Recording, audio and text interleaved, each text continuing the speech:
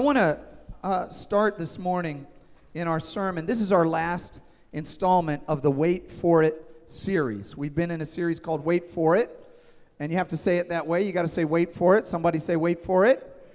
That's been the name of our series, and it's been a powerful and important series for a lot of us, especially those of us who don't like to wait for it, you know. Some of us are better at patience than others. And so today I want to close it out on a passage of Scripture from the Apostle Paul to the Romans, because in this passage, I think he gives us the key to being able to wait with patience. The key to being able to wait for it. Here's what he says. He says, I consider that our present sufferings, somebody say present. Present sufferings are not worth comparing with the glory that will be, somebody say will be revealed in us. In other words, what he's saying is your future is going to be better than your present. Even if your present is good, your future is going to be better than your present. In fact, he's saying this: if you are under pressure, or if you are struggling, if you are experiencing hardship right now, he said, honestly, those hardships, those difficulties, those challenges, that pressure is not even worth comparing to the glory that will be revealed in those of us who are seeking to follow Jesus. It says, but you're going to have to wait for it. You're going to have to wait for it. Next verse says, for the creation waits in eager expectation for the children of God to be revealed. In other words, you're not the only one waiting. The whole creation is waiting. We're all waiting for God to be revealed in us, for us to become who God designed us to be. The whole creation is waiting for God to consummate his kingdom on the earth, for justice to be on the earth where there is injustice, for peace to come where there is pain, for joy to come where there is suffering, for beauty to come where there are ashes. We're all waiting. The whole creation is waiting. And then he takes it even further. He says, we know that the whole creation has been groaning as in the pains of childbirth right up to the present time. So now he introduces this, the metaphor of childbirth. And what he's saying is these pains, the pains of childbirth are both predictive and productive. They predict something that's going to happen, and then they in fact produce that thing that's going to happen. And then they also, we learn, at least every mother in the first service agreed with me, is that the pain is worth the thing that is being produced. In other words, it's the pain that you're experiencing right now is not even worth comparing to the glory that will be produced through the pain. Can I get that? Now Sister Cosby has had, how many kids have you had, Sister Cosby? 11 children. So she's agreeing with me. So I don't even care if the rest of you don't agree. Because she said amen. Amen. Then it says this, for in this hope, all right, this is what we're going to focus on. In this hope we were saved. But hope that is seen is no hope at all. We read this last week, but I want to drill down on this. Hope that is seen is no hope at all. Who hopes for what they already have? We don't hope for things we already have because we already have them. And then this is the key. This is the key right here. But if we hope for what we do not yet have, then we... No, you didn't say it right. Come on. If we hope for what we do not yet have, then we wait for it patiently. So we're in this series called Wait For It. And the premise of the series is that when the Bible calls us to wait, when the Scripture calls us to wait, and we're in what's called the Advent season, where it's a season of waiting. It's a waiting for God to come and be in our hearts. And it's an expectant waiting that the ancient Israelites had for the Messiah to come. And it's even a waiting for a future kingdom when Jesus comes and it reigns victorious again in our hearts and our lives. It's a period of waiting. And we titled this series, Wait For It, because this phrase has become a popular phrase in culture. And when you hear the phrase, you know that something is about to happen. In fact, the way that the phrase is said with an expectation, an anticipation that something is going to happen. And there are, hundreds of videos on YouTube and online that basically just say, wait for it. And when you click on one of those videos, you know that you're going to watch something that might be a little bit monotonous, maybe even a little boring for the first period of the video, but you got to keep watching because something valuable, something interesting, something exciting, something good is going to happen. And I just want to thank Hallie Nyans for scouring the internet and finding these wonderful Wait For It videos. Can we just hear it for Hallie wherever she is right out there, right? Do you guys want to see one more? This is the last one. One more. Anybody want to see it? You guys want? All right. Turn it up a little bit.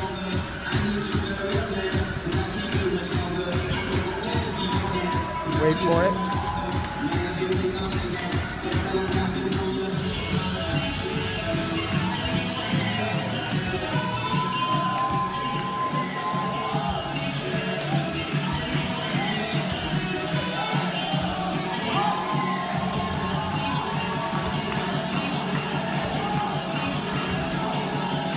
Wait for it. Oh. Wait for it. Wait for it.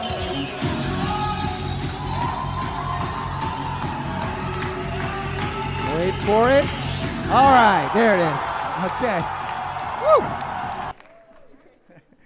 I think that one lasted just a little bit too long for me. I started to grow a little impatient there towards the end. But the idea in this whole series, what we're learning from the scripture, is that God calls us, when God calls us to wait, he's not calling us to a passive acquiescence.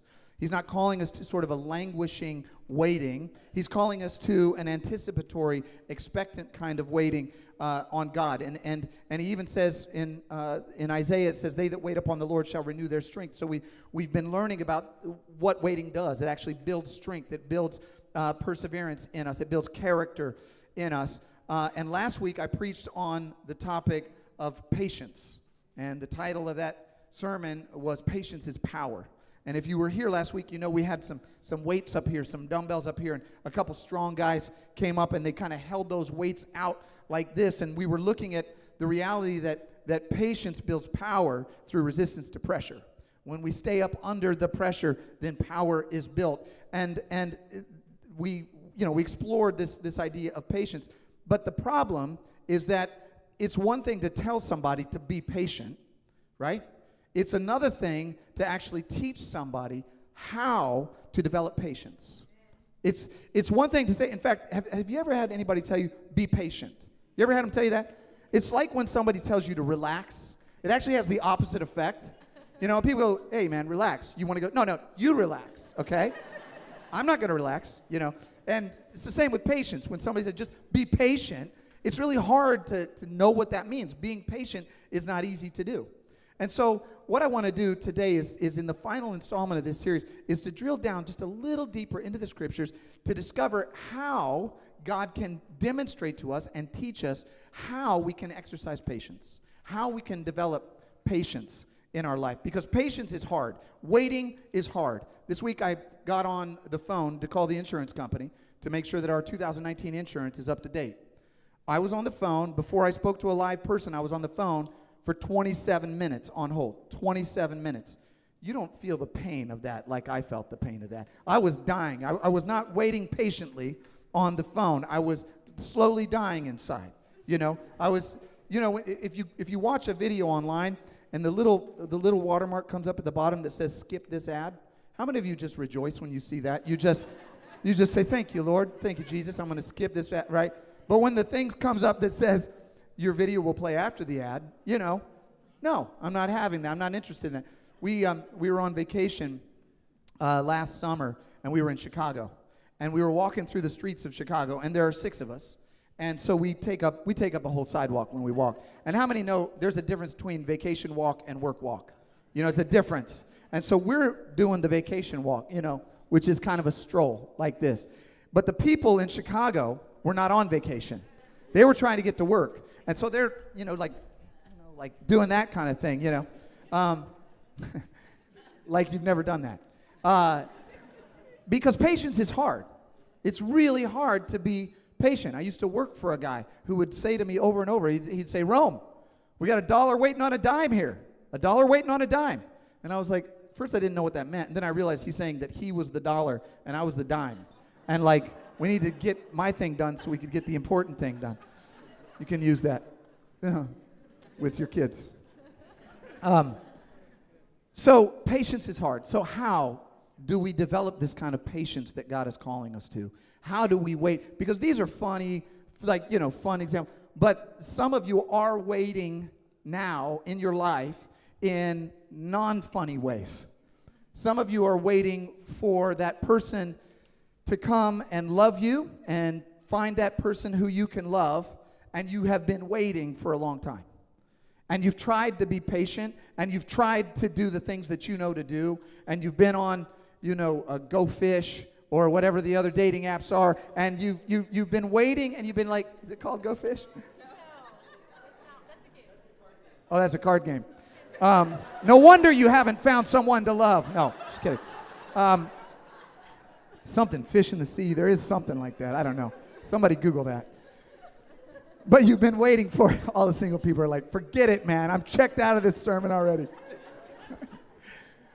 Some of you are waiting. You've been on LinkedIn like 1,000 times. Your resume is updated to the T. You've networked. You've reached out to people. You've interacted. And it's just not coming through. And the holidays are coming, and the money is tight, and you're going, God, I'm waiting on you, and I'm trying to have some patience here, but I'm struggling because it's hard to wait. It's hard to wait. It's hard to be patient. Some of you have a child that is out wandering. You pointed them in the direction when you raised them. You pointed them in a direction, but somehow they got off the direction that you pointed them in. And now they're out wandering in the darkness, and you're praying and going, God, I'm waiting. I'm trying to wait for it, but God, I need you to intervene, and I don't know how to wait for this patiently because I'm worried. I'm anxious. That's what impatience does. It causes it causes our blood pressure to go up. We become anxious. We become fretful. We worry. We become nervous about the future because we don't know what the future holds, and so it's hard to wait for it. It's hard. So when we see these scriptures that say be patient, and then the question comes, how, God? How can I start to learn that patience? Because I don't have it all the time. And when I don't have it, then I end up doing things and saying things I wish I hadn't done or said. A lot of times my impatience drives me to do things that don't speed up the process. They actually slow down the process, right? You ever sent a text and wish you could have unsent that text because you got impatient? How many of you ever sent an email where there were any of the email was all caps? Come on, somebody. Any of you, right? Because you got impatient, you're like, and so, right, But impatience is it's just something that's part of our life, and we struggle with it. And, we want to not be impatient, and God is calling us to be patient. And we know that when we're not, because here's the thing, impatience doesn't speed up the process. Impatience actually makes the process harder. When you're waiting patiently for something, you're good. But when you're waiting impatiently for something, man, it's driving you nuts. So when we look at this scriptures that God is calling us to wait and be patient, I've been wondering this week, like, God, so what do you mean? Like, how do we do this? Well, how do we actually develop? What's the key? What's the code, right? So I want to speak today from this scripture. I'm going to read you the last line in this scripture again. It's so fascinating. Here's what it says. The last line has just caught my attention all week. It says, if we hope for what we do not yet have, if we hope, then we wait for it patiently. So that's a conditional statement. If hope, then patience. There's somehow or other where hope and patience are tied together. There's some way or other where patience is dependent upon hope. Now, that's a hard concept for me to get, because a lot of times when we talk about hope, it's really it has no teeth. For us, sometimes hope is like, I hope it doesn't rain, right? How does that make me more patient? So I want to spend some time today speaking on the subject, the foundation of hope. The foundation of hope. Remember the song that we sang a few minutes ago? My hope is built on nothing less, right? What is the foundation of your hope? What is the foundation of your hope? When we think about hope, a lot of times we're talking about, very, very vague, ideal kind of desires. When we say hope, a lot of times we just mean want, right? Boy, I sure hope the Cardinals win the pennant, I sure hope the Chiefs beat the Patriots this year. Amen, somebody. Come on, I hope they. Right? It's like a thing that may happen and may not, and I don't have any control over it, and it's kind of like, wouldn't it be nice? Wouldn't it be cool if, right? So then when I think about hope, I go, God, how does hope help me to have patience? How can you say that if we have hope, then we can wait patiently? And so the more I looked into it and prayed and studied this week, this scripture just kept coming back. And so I started to drill down on it. I want to get in a little bit into the weeds with you on this, because when the Apostle Paul uses the word hope in the scripture, he's not talking about some vague, open-ended desire, some vague, general, ethereal, maybe it'll work out. When he uses the word hope, the Greek word that he uses is a word called Elpís. Elpís. And this word doesn't mean maybe it'll work out, hopefully, we don't know. Elpís is the Greek word that is, it says confident assurance of a future outcome that is sure or certain. That doesn't sound like the kind of hope that we talk about. This is a deeper kind. This is a biblical hope. This is a God-based hope. This is a hope built on a sure foundation. He says it's confident assurance of a future outcome that is sure or certain. The other definition is to anticipate, usually with pleasure. In other words, I have a sense of where things are going. I have a very strong confidence that things are going to turn out well. Therefore, it's a lot easier for me to wait for it. How many of you know it's a lot easier to wait for something that you know is going to happen that's going to be good, right? If you've read the last chapter in the book, then you don't worry about all of the chapters leading up to it because you know how it's going to turn out. If you've seen the last act of the movie, you know how it's going to turn out. It's not going to make you nervous during Act 2 because you're not going to be anxious during Act 2 because you have a confident assurance that it's going to turn out a certain way. And the Apostle Paul is saying, if you have hope, if you have a confident assurance that the outcome is going to be good, that is how you can wait for it patiently. So if you want to develop patience, we've got to have hope. We've got to have a confident assurance of what God has in store for us down the road. Hope breeds patience. And then the Apostle Paul uses an example that I want to give you, an illustration of one of the patriarchs from the Old Testament, and his name is Abraham, and we know him as the father of the faithful, but when the Apostle Paul talks about him in this passage, he doesn't talk about his faith so much as he talks about his hope. Now look at what he says here. He says, against all hope, Abraham in hope believed. Now let's think about that for a minute. What that means is when there was no grounds for you to have any confident assurance in the outcome, he still had confident assurance in the outcome.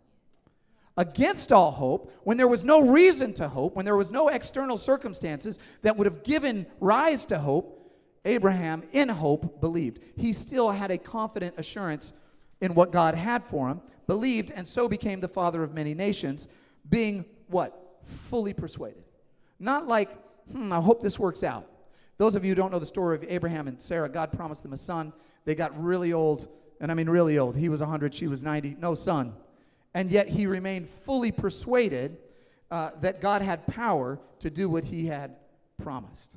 Here's what I want you to get today. Write this down. When you believe in the promise, you can wait for the payoff. When you believe in the promise, you can wait for the... It's a lot easier to wait on the Lord when you have confident anticipation that he's going to work it out in the end. It's a lot easier to wait on God when there's a sense of sureness, when there's a confidence, when there's an eager expectation, when your hope is built in what he has for you, when you trust that the present suffering is not worth comparing with the future glory. When you trust that the future is better than the present, then you can have patience for it. Some of you have heard the story I tell every once in a while, that when Rebecca and I first started dating, that's when we learned about our relative degrees of patience and impatience. It's real quiet because you don't know where I'm going with this story, do you? Some of you do. I was impatient. I wanted to move things a little bit more quickly in terms of, I wanted her MySpace account to change from, I thought I'd get a little something from MySpace. No MySpace? Okay. My MySpace account to move from single to in a relationship. Not my MySpace account. I didn't have one. I was too old for that. But she had a MySpace account. And I wanted to move her off the market. I wanted to get her out of the I wanted to get her out of the Go Fish group. All right? Just keep going with me. All right? I wanted to get her into the fence of our relationship. I wanted to, right? And so I was moving quickly in this relationship. I was I was trying to make the relationship move forward more quickly than was warranted. And at a certain point in the relationship, Rebecca kind of pumped the brakes. And she said, this is like 3 months in when I'm trying to get her to marry me like in 2 weeks. You know what I mean? Seriously. And she's like, okay, we need to slow this thing down a little bit, right? And I'm impatient, and she's being patient, and I'm being impatient. And so I had to bring this to God. And this was real. I joke around about it, but this was real for me.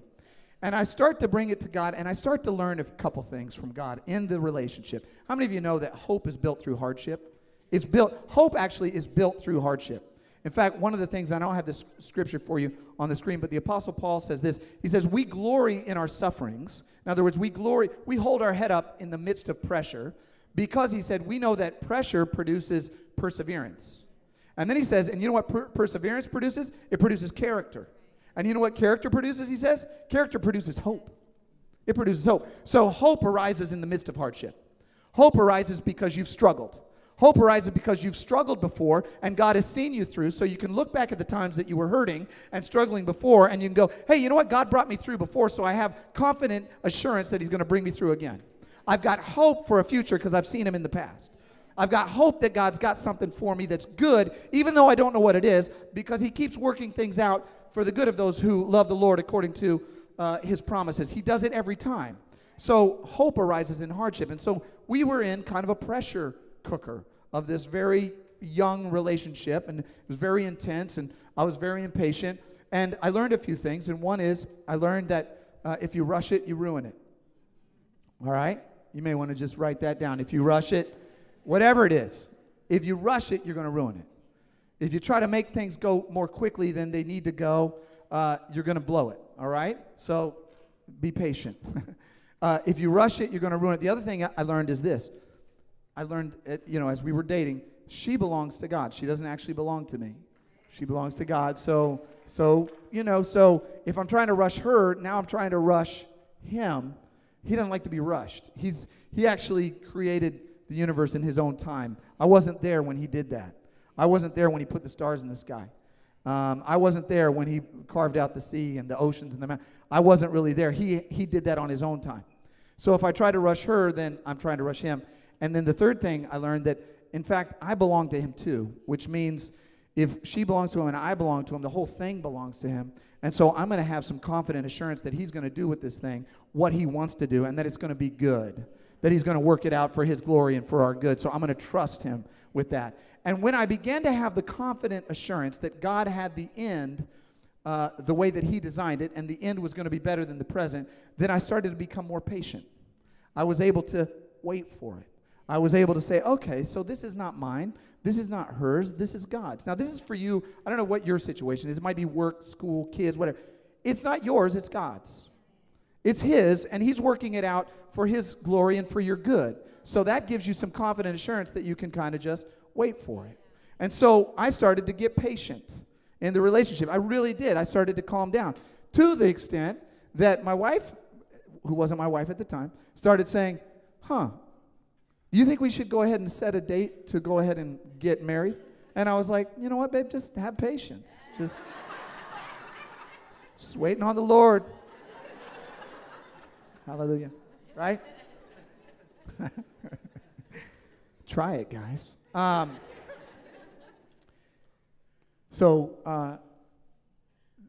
reason that we can wait with confident assurance is because we recognize that when God is in it, then it's worth the wait. It's worth the wait. That the thing that God has for us is better. It's so much better than the pressure that we're experiencing right now. That the present suffering we're experiencing does not compare with the glory that he has for us down the road. I don't really worry about how pressured I was back in those days. I don't really think about that anymore. I don't really worry about how stressful that was for me, because for me, it was worth the wait. Today, just by the way, today, December 16th, our 11-year anniversary. Today, okay, 4 babies later. And it was worth it. So when you're expecting God to fulfill his promise, it becomes a lot easier to wait for it. If you own a car that you haven't paid for outright, if you own a house that you're paying on, you have entered into a promissory note. You have issued a promissory note. A promissory note is a legal document that requires you, the issuer of the note, to pay the payee a certain amount at a fixed date. And you've issued that note. So on my house, I've written a promissory note. Dear Bank of America, I will pay you for this house. I don't have the money right now, but I will pay you. Now, you know, Bank of America doesn't call me every 15 minutes. Nobody at Bank of America is wringing their hands going, I wonder if he's going to pay on this. I wonder if he's going to. Because I've been making my payments, so they're going, okay, I think he's going to pay on it. I trust his promise, so I can wait for the payoff. In fact, they don't even want me to pay it off early because then they don't get all the interest that they would get if I wait, right? So they can wait for the payoff because they trust in the promise. Sometimes we have trouble trusting in God's promises, therefore we get impatient for the payoff. We struggle with trusting God's promise. If we believe that God's promises are yea and amen, if we believe that he'll never leave us nor forsake us, if we believe that all things work together for the good of them that love the Lord, if we believe that nothing can separate us from the love of Christ, if we believe in his promises, it becomes a lot easier to wait for his payoff. It becomes a lot easier if we have confident assurance, if we have hope, then we can wait. Let me show you something else in this scripture that really blew my mind. If you pull the scripture back up, it says, against all hope, Abraham in hope believed. Okay. So this is two ideas crashing together.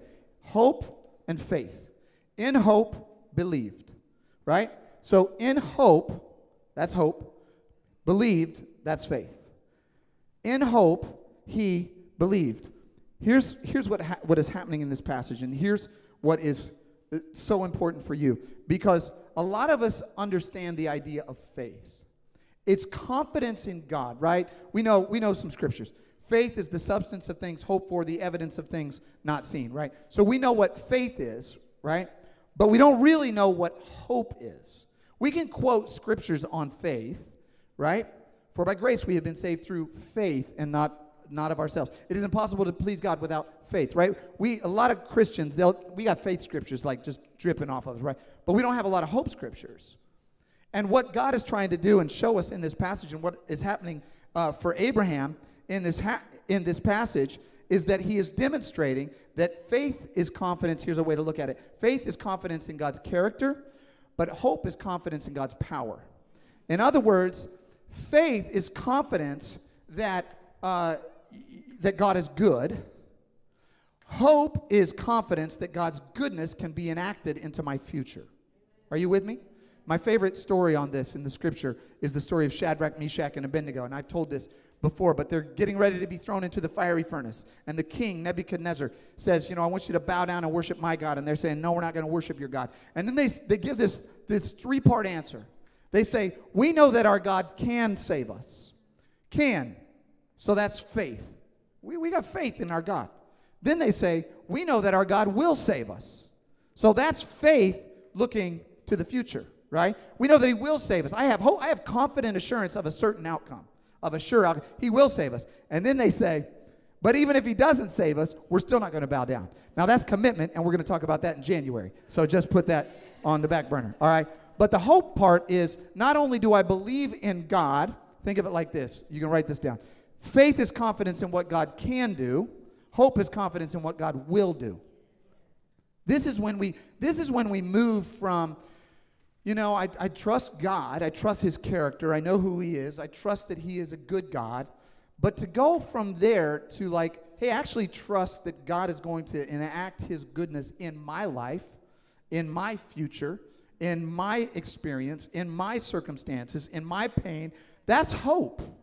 The scripture uses, there are 50 uses of the word hope in the New Testament. In this letter alone, in the letter to the Romans, the Apostle Paul uses that word 13 times because he's trying to teach us something. And it's a nuance. It's subtle, right? Faith and hope are very almost interchangeable in some ways. But if you take faith and you just project it into your future, now you've got hope. Now you've got confident assurance of a future outcome. My little 2-year-old Eden, she likes to crawl up on the countertop. This is her thing. And I'm not a fan because, it's high, and she's 2, but this is what she does. Climbs on the stool, takes to the stool to the table, from the table to the countertop. It's her mojo. That's what she does. She gets up there, and the other day I'm walking through the through the kitchen towards the refrigerator, and she's sitting up on the counter, and she does this. She goes, "Catch me, Dad," and she flings herself off the counter. I didn't tell my wife that one. I was until just now. But it's our 11-year anniversary. I have a beautiful card and stuff. So she throws herself. Now, fortunately, I wasn't holding a cup of coffee, and with cat-like reflexes, I turned and I caught her. And, for her, it was no big deal. But here's the two things that are demonstrated, and I don't recommend that you do this with your children. But faith says, my dad can catch me. Hope says, my dad will catch me. And so, therefore, I'm going to throw myself right off of this counter. Right? Boom. Sometimes we have faith. We know what God can do. But I don't know about you. For me, it's hard to move the faith into the future. Hope is faith looking forward. Hope is faith looking forward. Hope is you being able to relax in the waiting because you are confident. You are confident and assured that the outcome is good. You might not know the specifics of the outcome, but you know the nature of the outcome. You trust that God is going to work it out for His glory and for your good. Therefore, you trust Him. Therefore, you can have patience in the waiting. Ernest, come up and help me close this out. You can have patience in the waiting. I want to give you one last scripture. And this scripture, I think, captures so much of what we're trying to get in this whole series. This is from Jeremiah, and it says this. It says, "I know the plans I have for you, declares the Lord." God is saying, I know what I'm going to do. I know what I'm going to do in relation to you. I know the plans that I have for you. You might not know them, but I know them. I know the plans that I have. And when He says, I know what I'm going to do, He does what He said He was going to do. When He says, I know what I'm going to do, He's going to do the thing that He knows He's going to do. He has foreknowledge. I know the plans I have for you. It's not like, I wonder if I know what I'm going to do. I wonder how this is going to work. I know the plans that I have for you, declares the Lord. Plans to prosper you and not to harm you. Plans to give you hope. Plans to give you hope. Plans to give you hope and a future. Hope is faith looking forward. Some of you today are experiencing that very, very hard period of waiting. And you've been waiting for a long time. And you have been trying to be patient, but you don't know how to be patient. And you're anxious, you're worried, you're nervous about how things are going to turn out. It's the end of the year. Next year's coming. There's a lot of pressure. There's some hardship. There's some difficulty. And even if it's generally good, there's still some parts of your life where you're like, man, that part, I'm almost avoiding that right now because I just don't know how that's going to turn out. And God is saying, look, I have a future and a hope for you. I want you to have confident assurance in the way this thing is going to turn out. Because when you have that confident assurance, when you have hope as your foundation, then you can wait for it. Because you can trust it. And because you know it's going to be worth the wait. And so today, I just want to close out by asking you this question. What's the foundation of your hope? Where is your hope? Is it in something uncertain? Because that will make you anxious. You will continue to worry. You will continue to fret when you don't have to. But if your hope is built on nothing less than Jesus' blood and righteousness, then you can have patience to wait for it. You can trust in a God who loves you. You can trust in a God who wants to make your future so much better than your present that your present sufferings are not worthy to compare to the glory that He has for His children. Let's stand together.